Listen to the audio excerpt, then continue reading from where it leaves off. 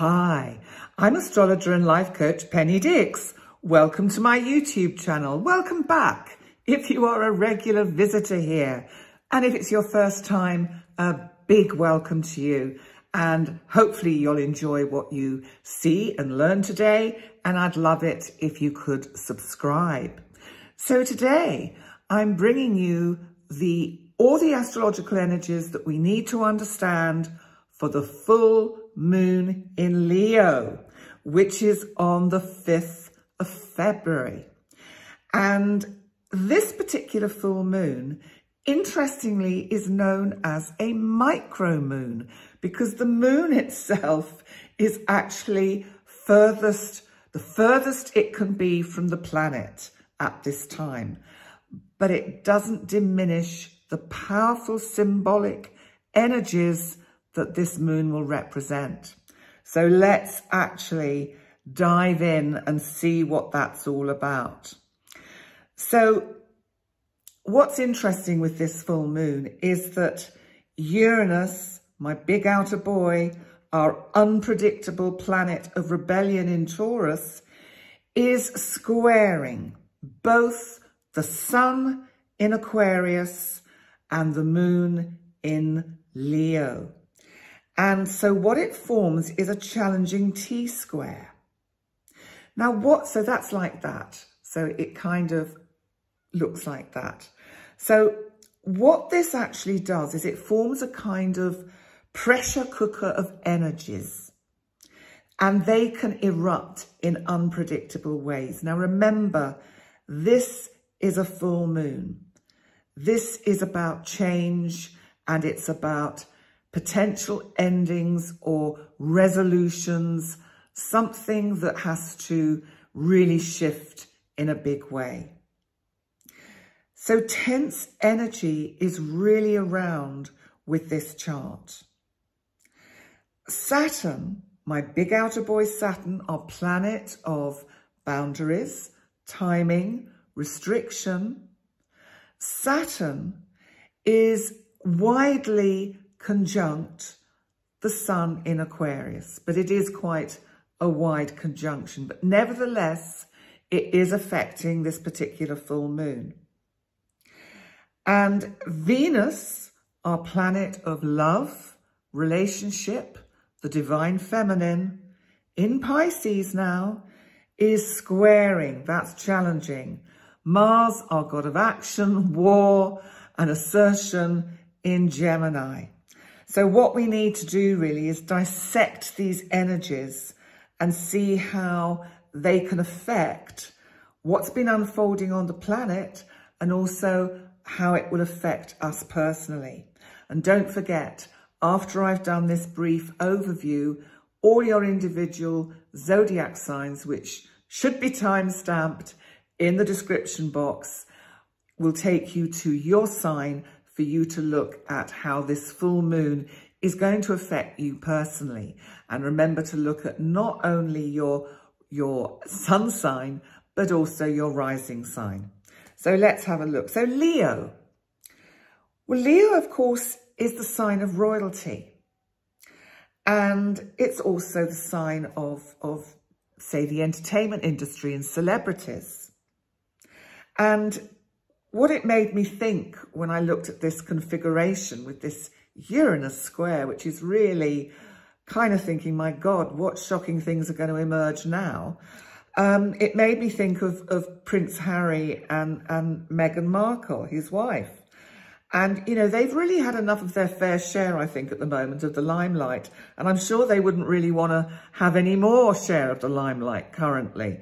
But this full moon could bring yet another hidden revelation onto the public stage to shock us all. So hopefully for their sakes, it's not about them, but it's just that they're kind of somewhere up there on the list of possibilities. But it may be hidden secrets are revealed around a celebrity. And interestingly, I say it's hidden secrets because the full moon on this chart is in the 12th house. So it's kind of hidden away. And because Saturn is widely conjunct the Sun, this suggests to me that it's someone who has perhaps been around for a long time and perhaps up until now has managed to keep their private life pretty private. These are the sorts of revelations that can occur with this kind of full moon energy. The other thing we cannot rule out are Earth events caused by Uranus in Taurus squaring the Sun and the Moon, because this kind of energy can cause literal Earth movements in the form of volcanic activity or earthquakes. Now, I know New Zealand has been experiencing a lot of extreme weather with some quite devastating flooding going on, and also landslides and mudslides. Now, the interesting thing is where I'm based in the central Mediterranean, we've had a series of small earthquakes and earth tremors that have been going on over quite a wide area for some time now, for about a month, 6 weeks, which is quite interesting. And, you know, one can't help but wonder if it's a kind of precursor to something bigger that is going to come along and affect us. So that's, you know, just, it's around. The other thing is that, of course, Uranus rules aviation. So we may see some problems in the aviation industry with this kind of energy, with maybe an airline shutting down, ceasing trading. I know there's a local one in the UK that has just ceased trading called Flybe. So, you know, that's also around with this kind of energy, especially because Uranus is in Taurus, which is about finance. So I think there's a lot of these smaller airlines are really struggling to get going again after the kind of 3 difficult years with the pandemic. And with regard to any kind of warring factions on the planet, like Ukraine, or the striking unions in the UK, I don't know what's happening in some of the other parts of the world, but I mean, America is still seeing such a huge problem with gun crime and with the divide between the police and the people, and how difficult that is to negotiate. And I do feel that because Mercury, our planet of communication, is coming up, it's not conjunct for this full moon, but it is coming up to conjunct Pluto in Capricorn, which is all about transformative breakthroughs. It's Capricorn, it's about structure, it's about grounding things. So the potential is there for this full moon to clear out a lot of ways of working that really don't work anymore. So how's this moon going to affect you on a personal level? Well, with regard to relationships, I'd avoid any serious talks around this full moon, because that T-square from Uranus to the moon and the sun in fixed energy, I think, can cause breakups, because no one is prepared to be flexible in their discussions. And because of that Mercury, our planet of communication, coming close to being conjunct with Pluto, the planet of transformation, it's like you might feel compelled to have that talk, to sort things out with a specific loved one. But I just think this is not the best time to do it, because it's just you're likely to be too heavy-handed. And I really would just wait for calmer energies before I'd have any important discussions. The one kind of relationship that could actually benefit from this energy is quite potentially business relationships, because they need hard fact and definite decisions and ways of being quite ruthless on one sense of what's not working and getting rid of it. And so that could actually see firm foundations being forged because of the significant change that this full moon can bring. So what are my final thoughts before I look at your individual zodiac signs? All full moons bring opportunities for change. That can be on an inner level as much as it can be out there in the world. Sometimes a full moon, depending on where it is aspected in your chart, is more about inner reflection. And remember, the event chart, this moon is in the 12th house. That's about inner reflection. It's about being brutally honest with the self, looking in that mirror. And maybe we need to be honest with ourselves about what habits we need to change. So, you know, Mercury moving closer and closer to Pluto can be a perfect opportunity for some inner dialogues. Maybe letting go of some fixed Leo ideals, that Leo ego that we all have in us. It doesn't matter whether we're the sign of Leo or not, whether it's our rising sign, moon sign, or sun sign. We all have an ego of some description or another, and the ego can be represented by Leo. So sometimes we have to let go of some of these fixed ideals or ideas we have about ourselves and just allow more flexibility into our lives. So let's now move on to your individual zodiac signs. Okay, so Aries. So this is for the sun in Aries or for the ascendant.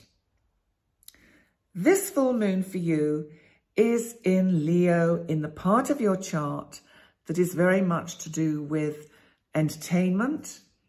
It's to do with projects, children. So are there any projects that you've been involved in that just you can't seem to get together? You can't seem to sort it out?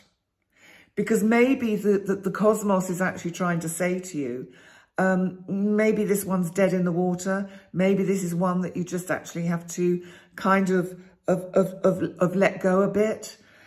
It's also, it could be that there are certain kind of ideals you have or ideas you have for children, if you have children. And, you know, we have to love them and let them go because, in a sense, we can give them the guidance, but they have to decide for themselves. And they can only really learn how to grow up by making their own mistakes. So there could be something of that nature about for you with this full moon.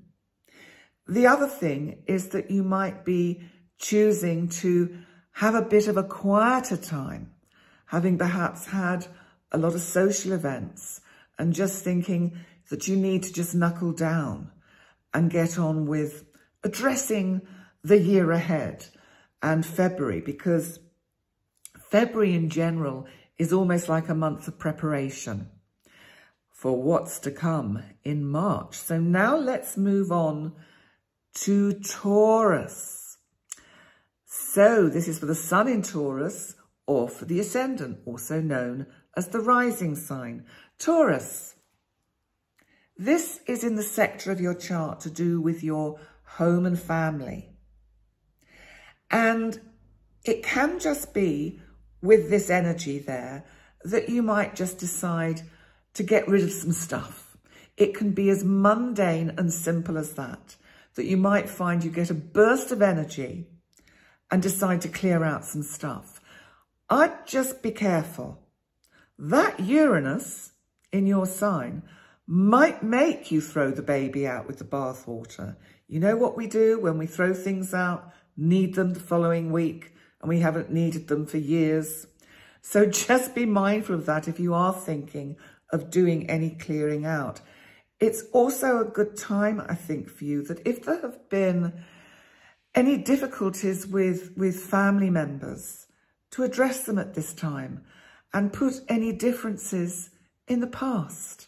That's another good use of this energy, to end any distance, to end any kind of, to end non-communication and start communicating again. Because that Mercury coming up to Pluto is really going to transform things for you.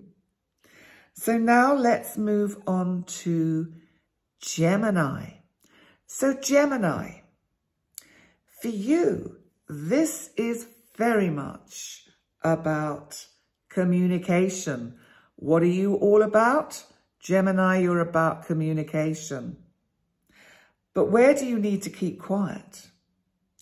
What do you actually need to be a little bit more circumspect with regard to how you talk about it? Because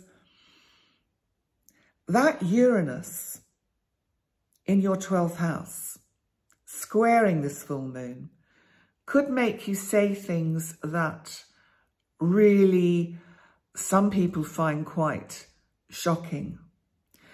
And it may be that you blurt things out that really you haven't thought through.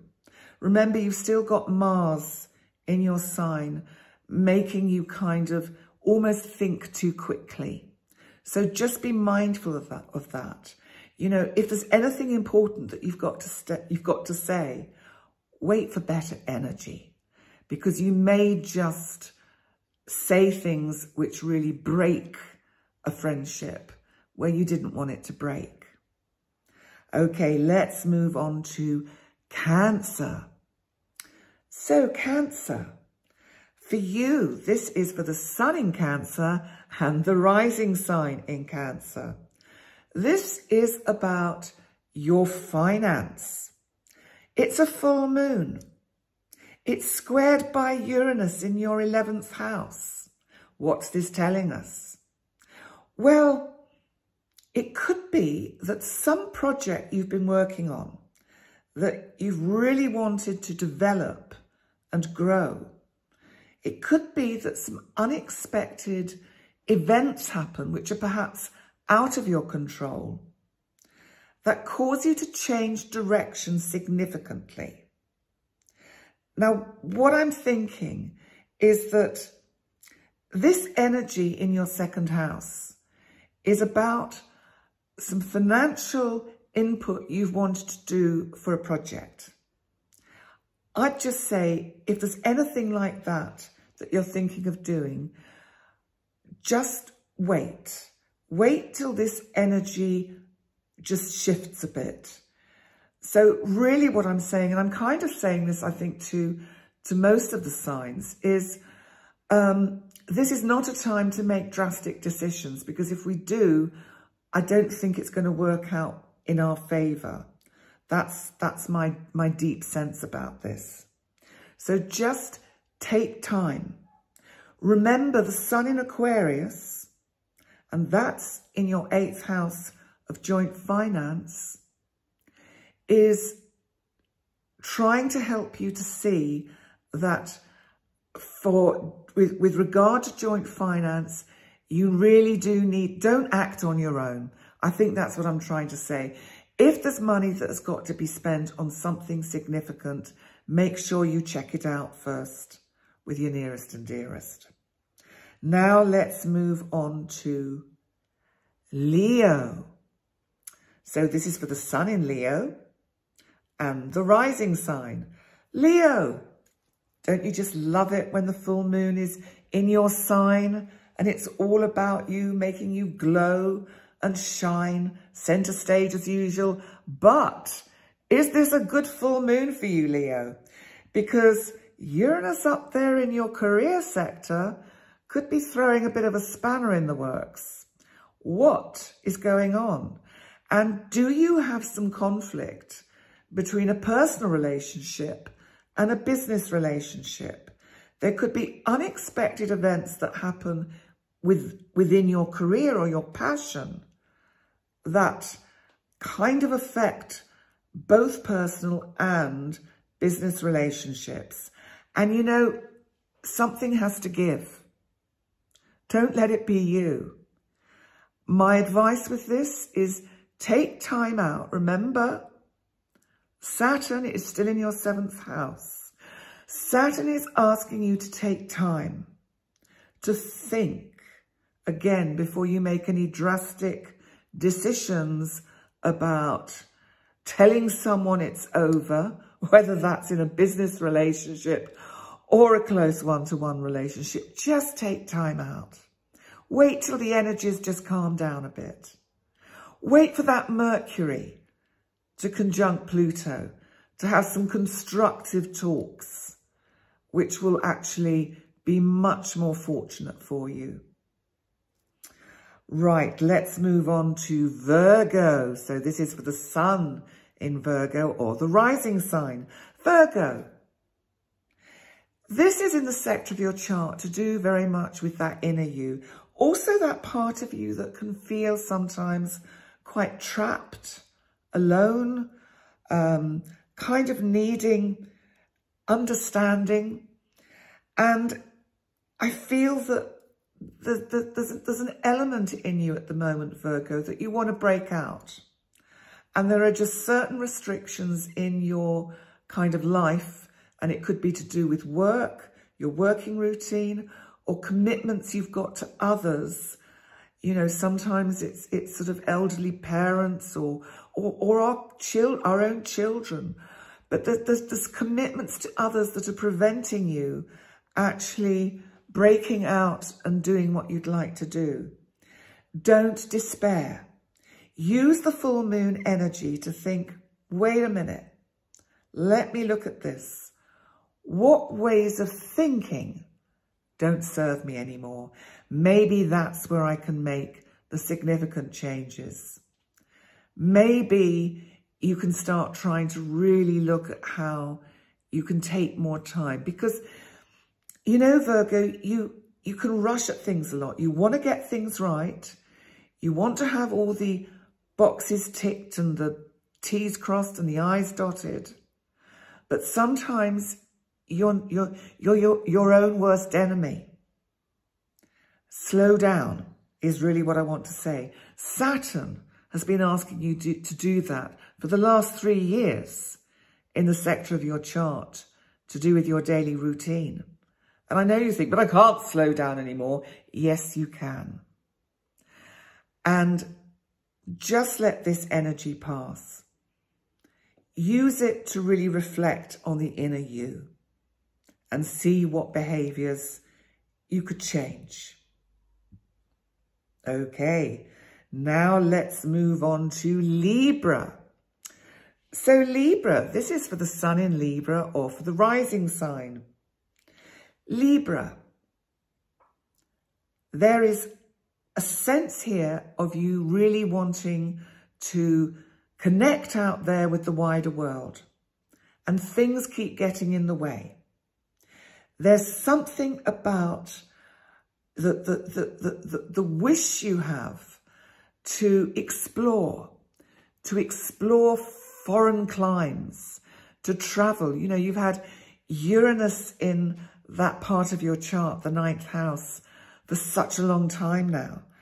And it's really been kind of, it's actually in your 8th house. It's really been trying to kind of get you to make changes with how you structure things in terms of your sort of joint finances. A lot of you will have made very definite decisions. And this Leo full moon could see the closure of some project that you've been working on. And that actually may be a good thing. You may be really quite pleased that this is finally coming to some kind of closure. So, again, like I've said to all of the signs, before you make any big decisions or launch into any important discussions, really think it through and take your time this month. I think that's terribly important.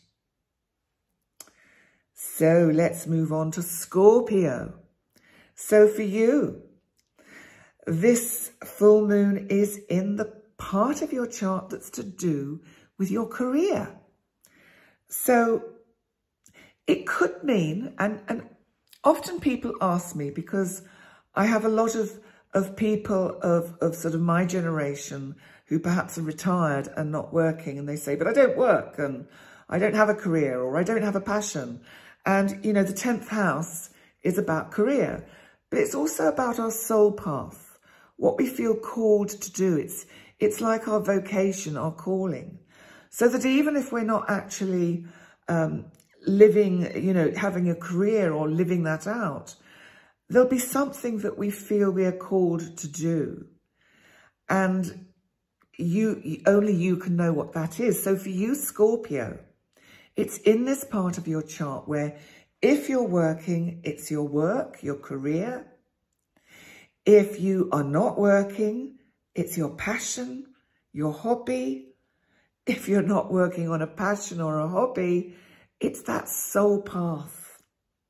This is about you finding a way to shine light on the direction that you want to go in. What do you want to unfold this month, this year?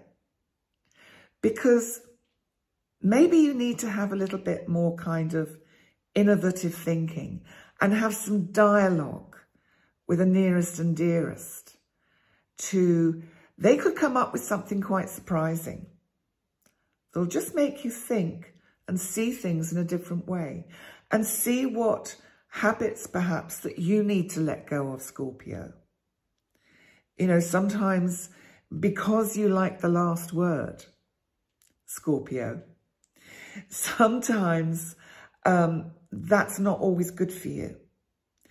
And it would be great if you can use that Mercury conjunct Pluto that's coming up. I am going to do a separate heads up on that. It would be good if you could use that in a really constructive way. That would be very helpful for you for your work. Now, let's move on to Sagittarius.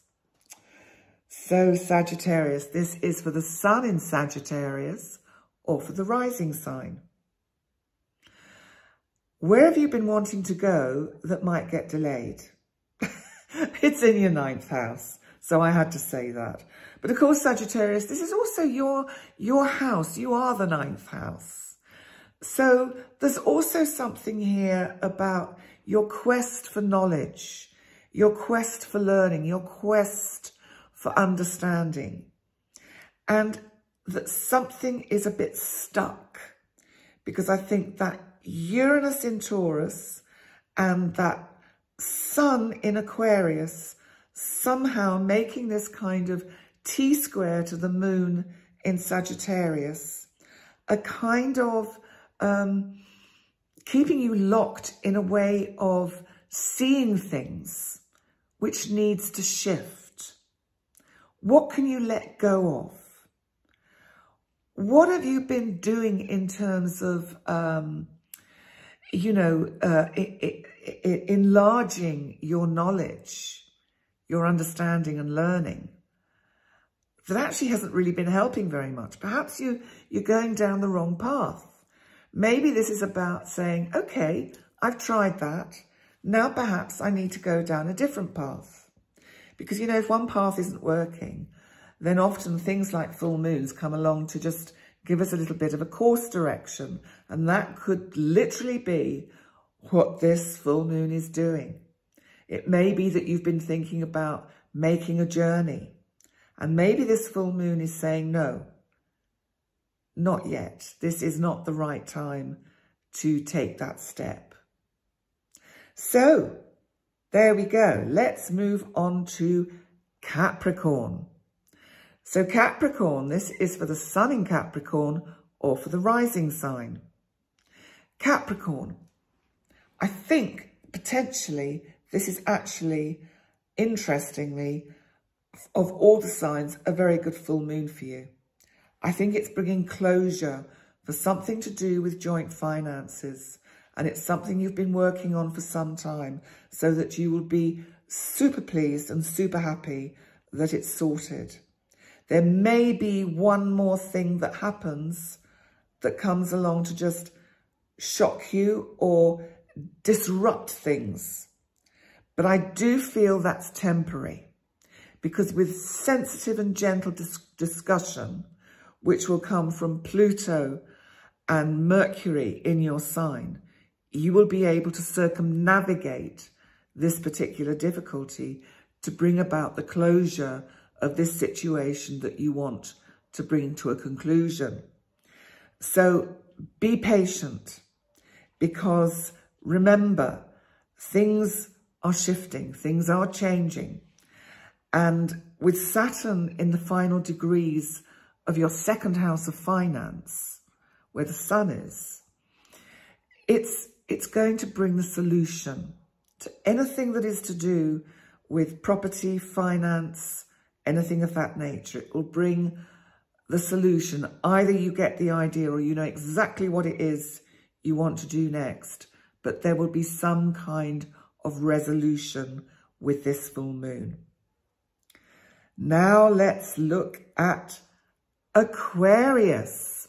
So this is for the sun in Aquarius or for the rising sign, Aquarius. Of course, it's in your significant house of significant relationships, because this is, of course, your Leo house.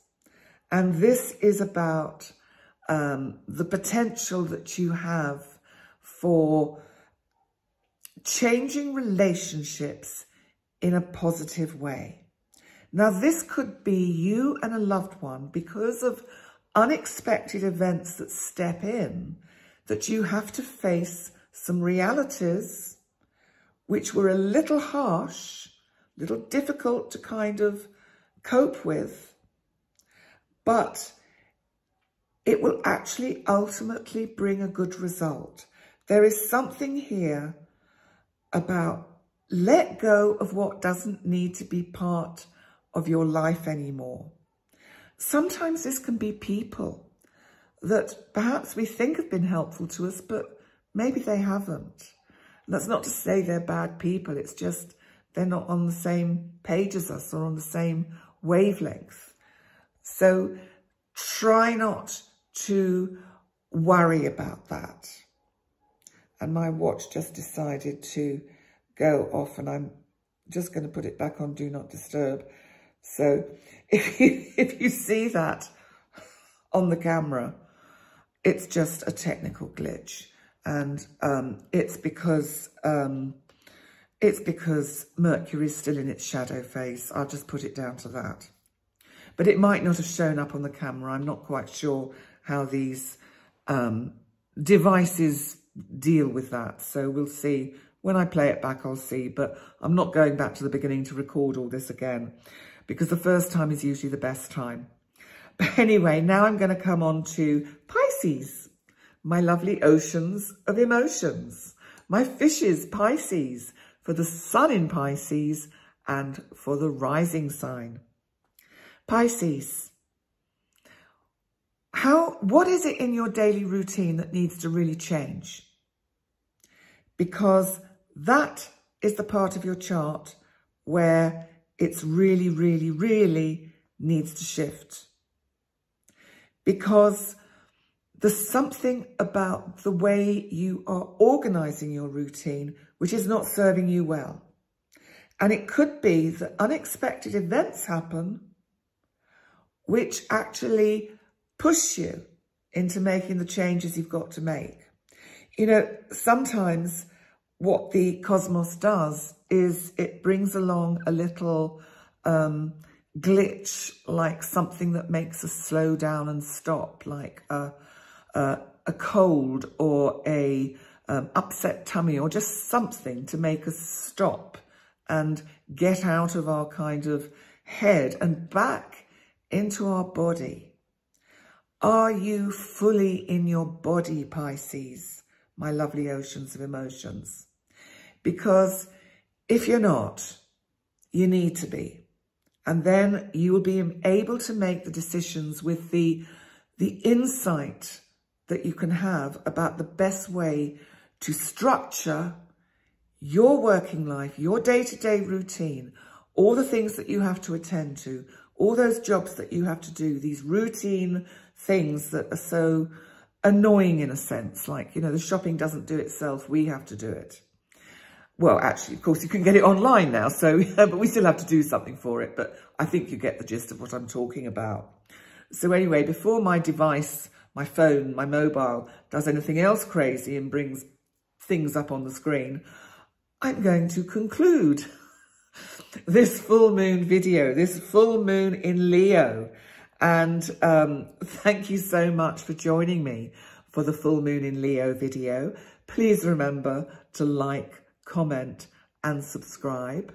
And remember, if you would like to have a session with me for me to look at your astrological energies for this year and into the beginning of next, then please contact me via my website. I'm accepting bookings now for the second half of March. I'm more or less full in February, barring cancellations. But if you would like to have a session, please do get in touch. And please remember to like, comment and subscribe and all that stuff. Thank you so much. And I look forward to seeing you next time. Bye for now.